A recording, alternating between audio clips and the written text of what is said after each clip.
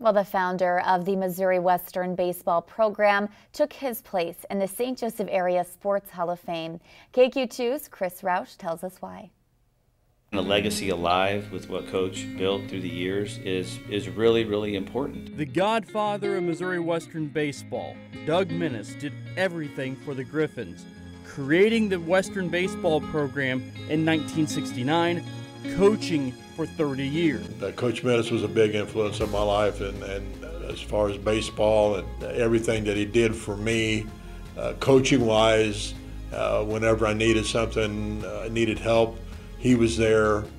Minnis won a lot, 683 wins at Missouri Western, winning 6 NAIA District 16 championships and qualifying for the 1975 NAIA World Series. Yeah, Coach was a good mentor for me.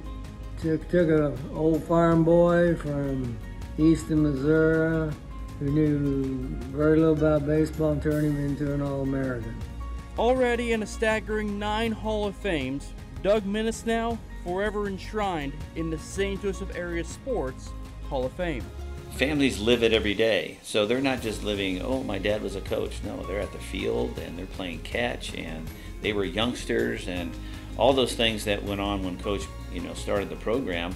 I think those things for his family, and which is why it was important for me. We get old sometime, right? And so, when you get to that point, all we have is memories. And so we wanted those to be able to be special for him and his family. Chris, thank you. Missouri Western has had just 3 head baseball coaches since the program's inception.